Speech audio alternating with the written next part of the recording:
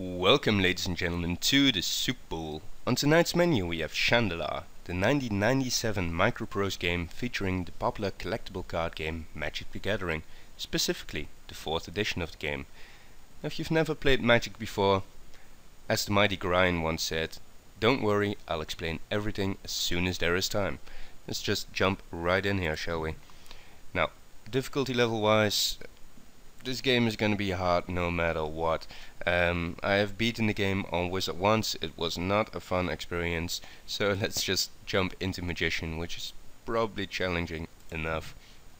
Now, we can select our color. The game Magic basically centers around wizards dueling each other, knocking each other over the head using a stack of cards. Yeah.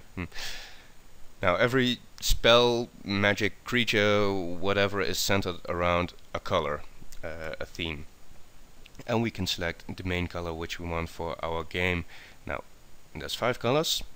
The color red focuses around destruction, violence.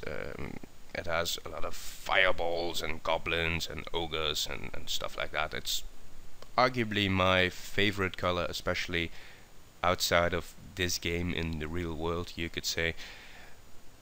Well, we haven't played Magic for quite a while now with our friends, but when I do whip out my red deck, suddenly everyone stops playing and people call me a sore loser then because I have to resort to my red deck.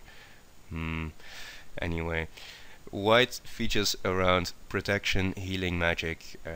Their creatures are centered around angels and knights.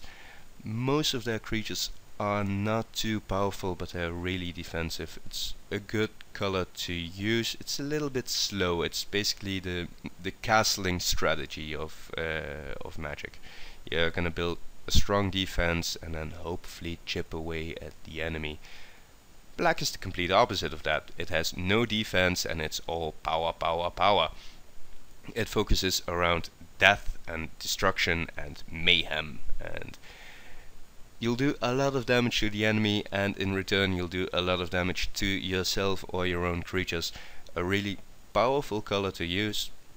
Unfortunately for this game it's not really that good. Well, it's still a good color, but the problem for this game is when you get into specific areas of the game, you basically have to do a gauntlet, a series of battles back to back, and you do not heal in between.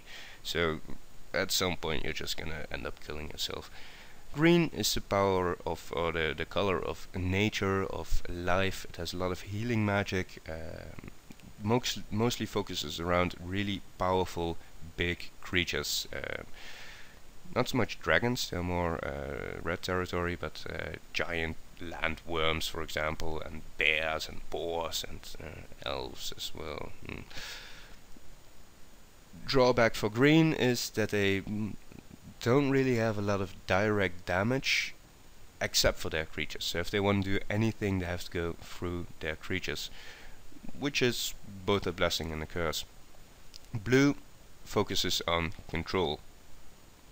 That's it. Just control. If you play with or if you play against blue, you're gonna have a really long match and it's gonna be really frustrating, and everyone will pull their hair out and everyone will insult your mother, and it's awesome and it's cool and I love blue, but we're not gonna play him. There. For this game we're gonna play green because I feel it's a powerful starting deck. Well, not so much the deck because it's a horrible inefficient mess, but the potential for it. Anyway, we get into character creation here. What do we want our wizard to look like? There's a lot of different options. We can have this guy with this and I don't know. There's a lot of variation. Now, I've already decided on our character, which will be this guy in a toga, wielding a sheet of paper with these glasses, this hair, and there we are. We have Adolf Hitler's gay cousin. Anyway, he's named Sir Van Popple. Let's get into the game. And we start next to the White Castle. The purpose of this game is we're a wizard, a fledgling wizard with a horrible inefficient deck. And there's these 5 evil wizards who have taken over the land, 1 for each color, and you have to defeat every one of them in order to finish the game. Starting next to the tower doesn't really matter because there's no way we can handle it at the moment. Now let's quickly go into our deck here. We did start with a green deck, but because of our difficulty level we started with a couple of red spells as well. I really don't want them, so we take them out and we see if they have anything useful to buy. Lenoir elves are quite decent, as well as another forest. Hurricane, it's an alright card, I guess, as well as a basilisk. Yeah, sure, we'll just pick everything up. You need a minimum of 40 cards to play a game. If you have less than that, the game will automatically throw in random land cards just to get to 40 cards. So we want to get to 40 cards as soon as possible to, well, make sure we can have at least a shot of winning. Now this guy wants us to bring a black creature spell south to Andor's Hall. We'll get a black amulet as well as a mana link. Now let me just explain this stuff to you here. These little icons are our amulets. There's 1 for each color. This is a form of currency. You can use them to buy cards at certain points, use them to use magic items. We start with 1 here, as well as other good stuff. These are really useful to have. Other icons here are our gold, of which we spend most of it already buying those cards. This is our food here, which will slowly deplete until we die or buy some more stuff. This is our life, our mana links. We start with 10, and through a quest like this we can get more. These are the cards we have in our deck and in total. So we'll accept the quest. We don't have a black creature spell yet, but I'm sure we'll find one in time. We have 5 days to complete it. Should be alright, huh? And we get some rumors. Right. Now let me just quickly save the game here and get us into a fight, and then I can explain what this game is about. I should say I will probably reload multiple times. Probably now.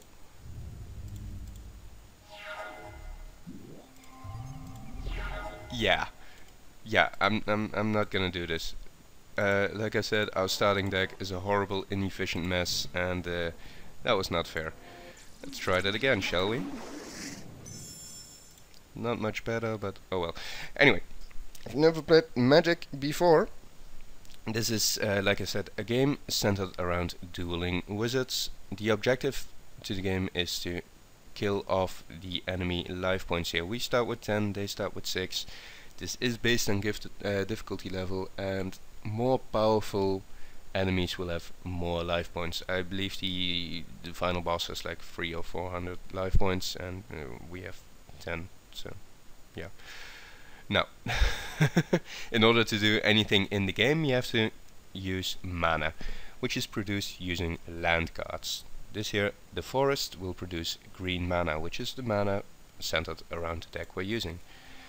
So in the main phase of the game here, these are our phases. It'll skip most of them which are not useful to us now.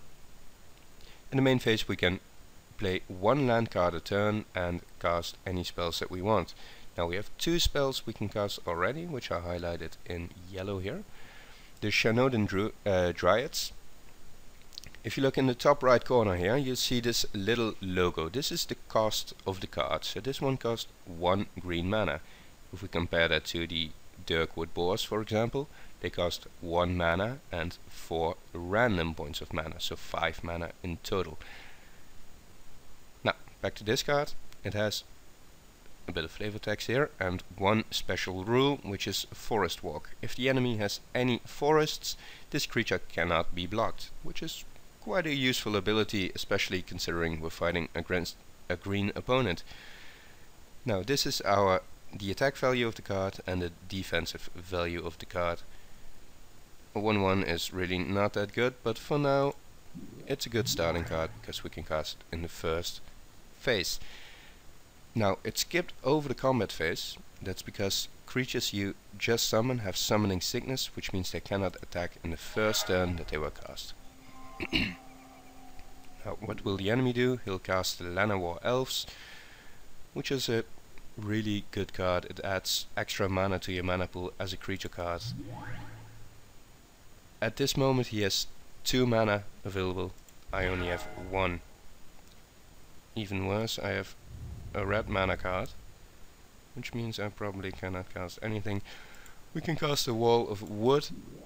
Wall cards are defensive cards. Now this one is really horrible. It's not that good. There's a low defense, specifically compared to the Wall of Ice here, which has a 7 defense, but it only costs 1 mana. So anyway, we get into the combat phase. We can attack with our Dryads here. Now he has a forest, so a forest walk ability kicks in, and he cannot defend against it. We deal 1 point of damage.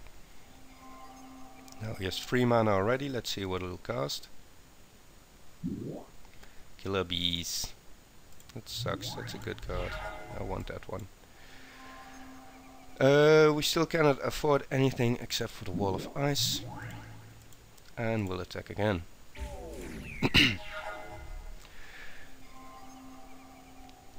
Now this card has a pumping ability, meaning it'll get more powerful using extra mana. You use just 1 mana point to pump it up, and he'll cast a Druid. Now this card here is a flying creature, which means my walls, all of the walls I have, cannot block it. It can only be blocked by other flying creatures, or creatures which have a specific ability to block flying creatures. Now fortunately we just got a forest card, meaning we can cast the Fairy Dragon here, which is a flying creature ourselves, and it has, as you can see, a high defense ability, so this will block the Killer Bees until he pumps it up, of course. But yeah, well, we'll cast that one. We'll attack again with our Dryads, and we'll have 3 life points left. Now this is unfortunate. He has 4 mana. He has 1 more mana here, so that's 5 mana, plus he can untap a land and gain 1 more, so he'll have a potential of 6 mana points, which is 6 damage I really do not want to take. But he will be able to take out my Fairy Dragon, then I'll just let him go through. And it was a bluff. What will you cast now? He'll cast the Boars. And he'll untap it, and I cast a Wall of Wood. Now, I don't think he made the best play there. I let him through. He could have easily done 6 points of damage, which would have been smarter than casting the Boars, which I could block with my Wall of Ice, but oh well, such is life. Now, we get the Venom card here, which means that any creature blocked by this card will be destroyed at the end of the turn. This is an enchantment which you will cast on top of another creature.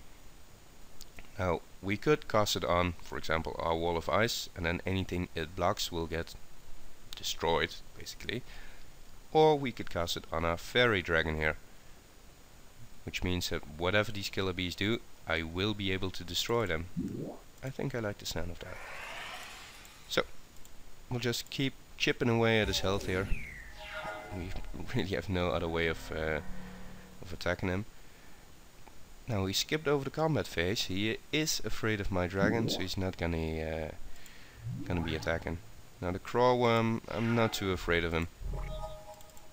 So unless he's gonna attack with everything he has, which will be 5 creatures, I will be able to block everything he has. Especially when I get these ones in here. There's no way he's gonna take me out at this point. No, let's just do 1 more point of damage. He's gonna untap his desert. What does the desert do again? He's gonna deal 1 damage to my creature. So I'm gonna have to find another way to deal damage to him. Alright, that sucks. Why did you use your... Just arrange my cards. I'll get the elves in here. And he's gonna keep untapping his own magic. Yeah, sure, whatever. And we'll get the vipers in there. Now, we have 2 attacking creatures, which is really not enough. This is gonna be a stalemate for a while. You're not gonna attack either. You're probably gonna use your desert to kill my elves. No, you're not. Why do you keep activating this? I don't understand. Now, this is what I was waiting for. Regeneration. This is a good card. It means that regeneration means that if your creature were to die, he'll if you pay your mana for it, he'll get up at the end of the turn. So what do we want to cast it on? Probably the fairy dragon. Most likely the fairy dragon. So what I'm gonna do now, he's definitely gonna block me this turn, but that really doesn't matter. He's gonna deal 1 point of damage, whoopty fucking do. And he's gonna block with his killer bees, but that really doesn't matter because it's gonna die anyway. Now he's gonna bump it up. Sure. He's gonna bump it up some more. He's gonna bump it up some more. Yeah, right? So he's gonna do enough damage to kill me at this point. That doesn't matter. We have regeneration, which we can activate. We live, it dies. So unless it gets another flying creature next turn, we will win. Hopefully. This first match is going on for quite a while. Nope. Let's see. Are you gonna do anything? Nope. And we win. Now we have a choice here. Do we want to take these cards, which we win off of him, or do we want a dungeon clue for these cards here? Dungeons are special areas you can find in the game which house really rare cards, but it's a bit difficult to get into them. For now, I think we'll just take the cards. We'll find the dungeons at some point, but we're not powerful enough to take them on anyway. I don't want to fight anything yet. Damn it.